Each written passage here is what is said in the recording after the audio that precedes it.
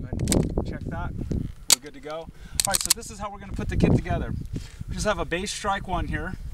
We're going to take this one apart, like so.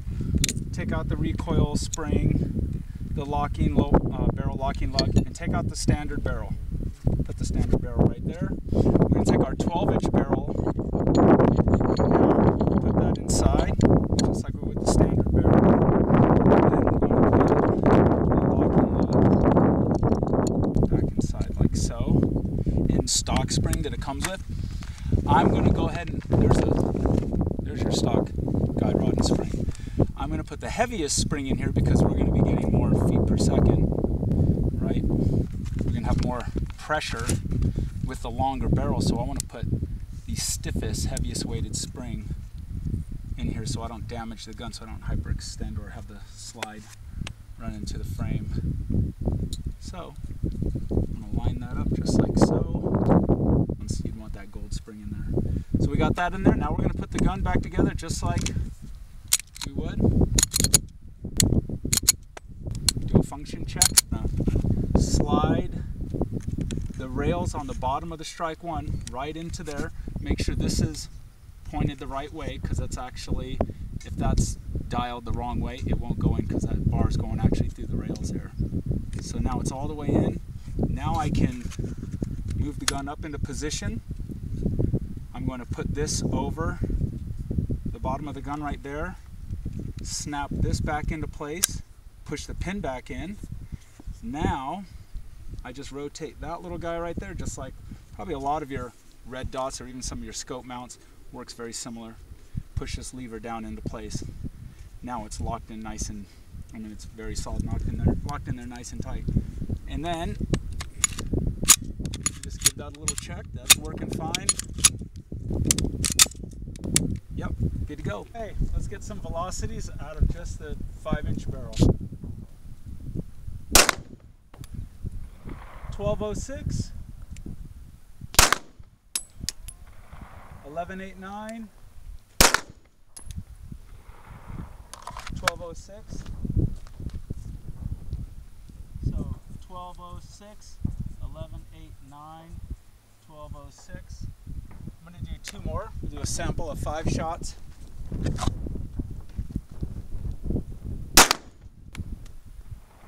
$12.47 and $12.13. Okay, we just, before we throw it in the whole kit, we just figured why not shoot it without the kit on it, just so everyone can see exactly how it works. So it's going to be a non-tilting barrel operation. Obviously that's why we can put the 12-inch barrel on here. It's not going to do this. Slide's just going to come straight backwards. Okay, we're good. We're ready.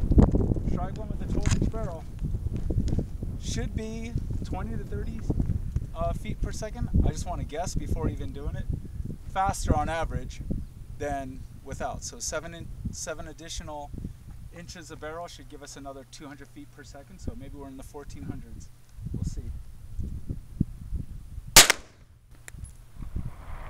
1387. 1366.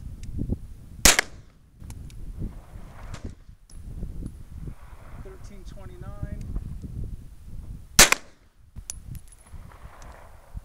1330. All right, well, it's a little bit. Let's actually get the average here and see what we got. 1354. 1354. So if we go 1354 minus 1212, we have an extra plus 142 feet per second divided by 7 equals 20.4 feet per second per additional inch of barrel. So we thought we'd get 20 to 30 feet per second. It was on the lower end, but we were in there 20 feet per second for 1 inch of barrel. All right, cool.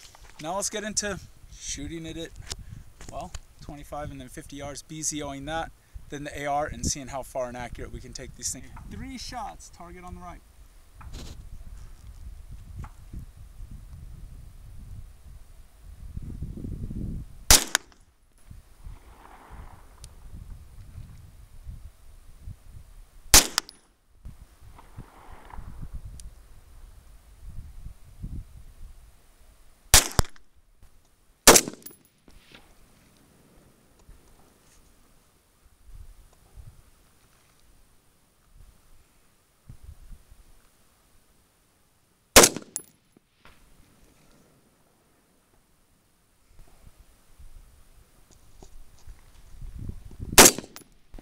How you feel about those?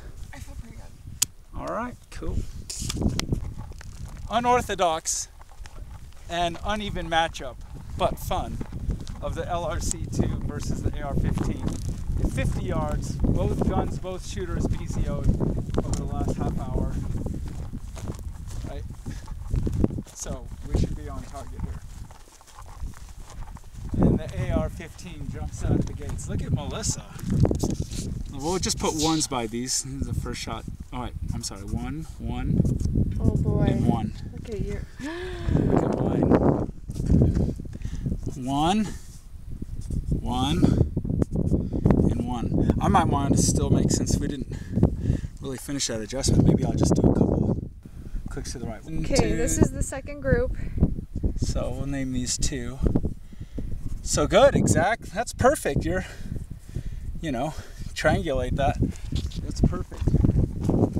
Oh, and here we are. What? I took 3 shots, right? Yeah, it must have been 1. Oh, there's 2 in 3. here. Yeah, it was in there. Yeah, there's 2 in here. So 2, 2, 2. Sweet. All right. We're gonna move them back. Yeah, Mel? Yep. I did 2 clicks to the right, by the way. All right, well, here's Mel's. Go back, point back towards the truck. So this is 250 yards. 250 yards, and here's our second group at 100, one there. Here's group number 3 at 250. That's pretty awesome shooting. Really awesome shooting. Well done. That's like you got 2 in size of about a half little 3/4 of an inch, and you got one over to the left by a few inches. And that's a 4 MOA, no magnification red dot. All right, let's see what we got over here. I expected this to fall apart, which it did, because I was watching it impact from 250. Unfortunately, I done screwed the pooch again. We wanted to shoot it at 200, where we shot it last time and got a 6 to 8 inch group.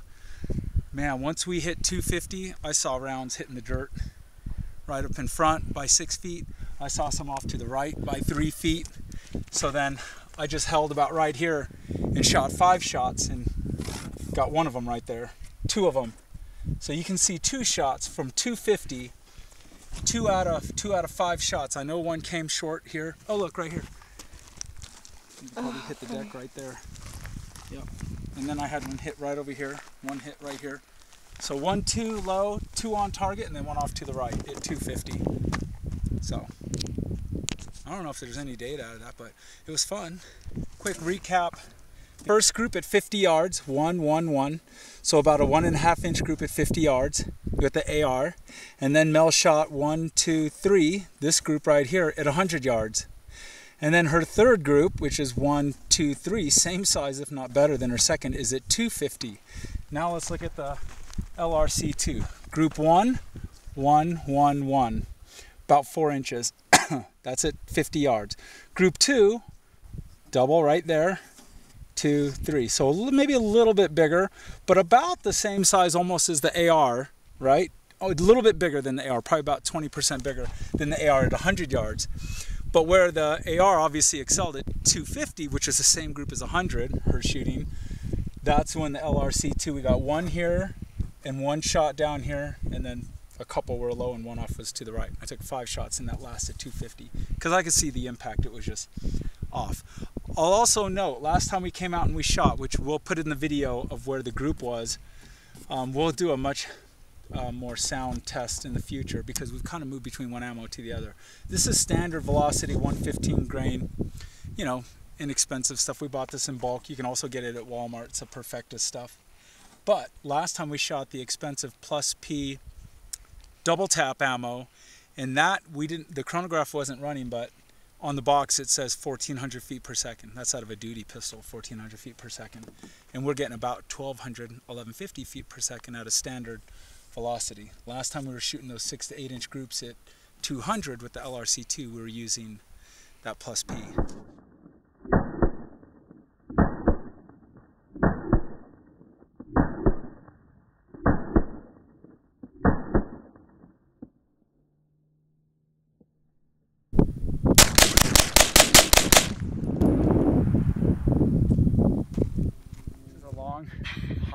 rock out here. But shit, hold on. All right. But we're pretty excited. We knew we were shooting high, and this round is probably, I can't wait to show a chronograph, but we're going to shoot the same round out of a chrony. I think we're going to get about 1,700 feet per second out of it. So at 100 yards, it was much higher than our standard velocity. At 150, it was still going up and off paper. We aimed change point of impact. I put the dot about right here, and all of our rounds are a little bit high and to the left. We saw that we were going a little bit left at 150. You know, you do a good BZO, you never really know how good your BZO is until you take it further out. But this is a pretty good group. We shot 6 rounds total, 3 each. So I probably got these 3. Mel, you got this one, and you missed twice. Oh, come on. Either way, even if out of 6 of them, we know our group was probably up here, a couple off paper. Mine were the lower ones. Everyone just relax. You relax. Oh my God, if someone left a chest of Coors Light over there. See it? You see the chest of Coors Light? Just no. waiting for me.